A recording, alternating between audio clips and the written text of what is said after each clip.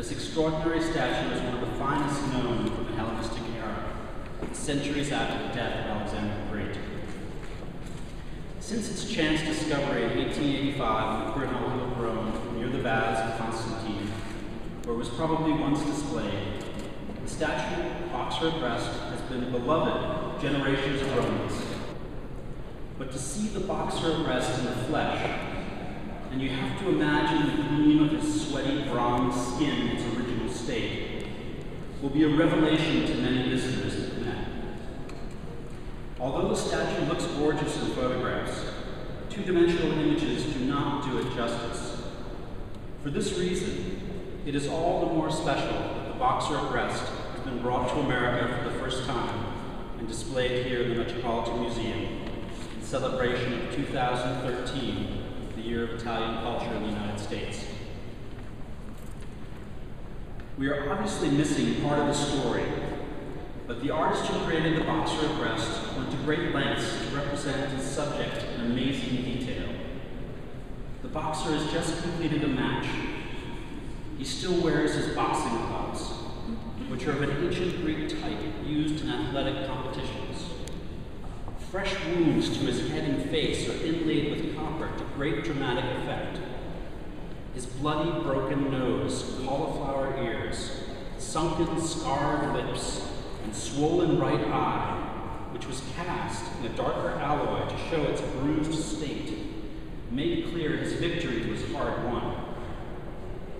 In antiquity, the rules for boxing and competition differed from those today.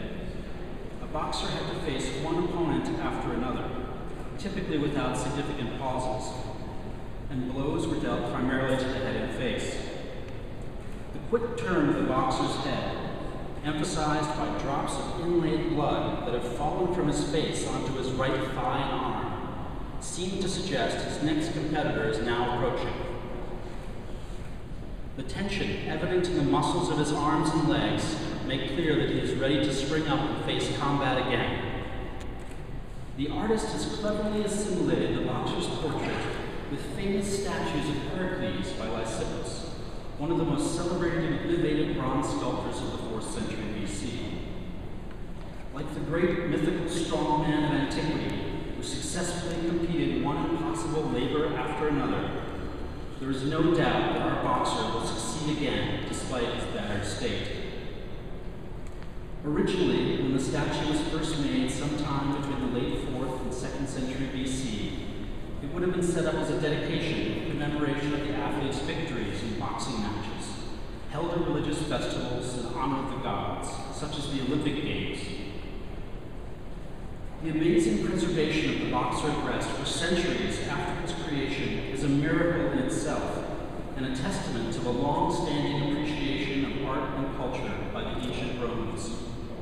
A time-honored tradition that we celebrate this year, the Year of Italian Culture in the United States.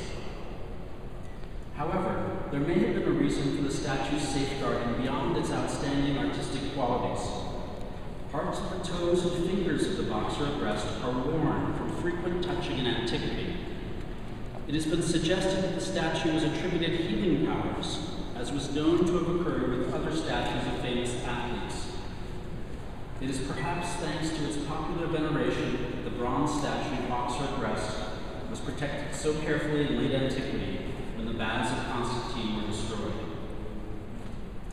Imagining the placement of this magnificent statue in a public setting such as the Baths of Constantine allows us a glimpse of one of the many treasures that made Rome the greatest city in the ancient world.